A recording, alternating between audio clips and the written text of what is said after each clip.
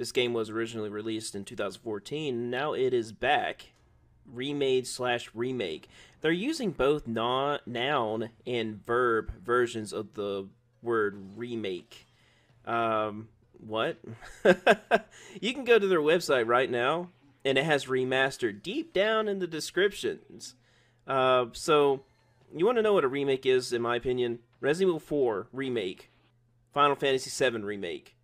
Those are remakes because they changed the game significantly in terms of level design and gameplay. So, why are developers so terrified about calling a game what it is? Remake doesn't sound better to me. Remastered does. Fully remastered. We first saw this on Crash Bandicoot as fully remastered. At least that's when I first saw it. So tell me why developers are so scared. Are they scared of popular YouTubers or something like that?